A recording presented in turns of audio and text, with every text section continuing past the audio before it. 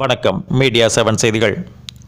வரும் 11ஆம் தேதி கூட இருக்கின்ற நாடாளுமன்ற கூட்டத்தொடரில் அதிமுகவைச் சேர்ந்த 50 எம்பிக்களும் காவிரி பிரச்சினைக்கு குரல் கொடுத்தது போல கஜா புயலால் பாதிக்கப்பட்ட பகுதிகளுக்கு உரிய நிவாரணம் வழங்க வேண்டும் என குரல் கொடுப்போம். கரூரில் மக்களவை துணை சபாநாயகர் தம்பிதுரை பேட்டி.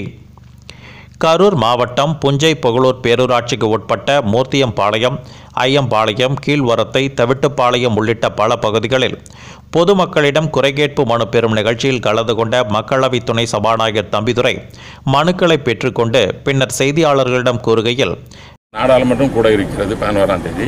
நாடாளுமன்றத்திலும் நாங்கள் இந்த நாடாளுமன்ற உறுப்பினர்கள் அனைத்து இந்திய அண்ணா திராவிட முன்னேற்ற கழகம் 37 நாடாளுமன்ற மக்களவையில் இருக்கிறோம்.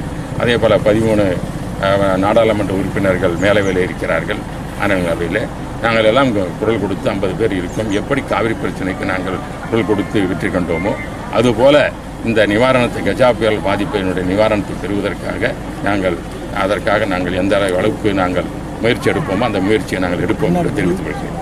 செய்திகளை உடனுக்குடன் தெரிந்து கொள்ள மீடியா 7 நியூஸ் இணையதள தொலைக்காட்சியுடன் இணைந்திருங்கள்.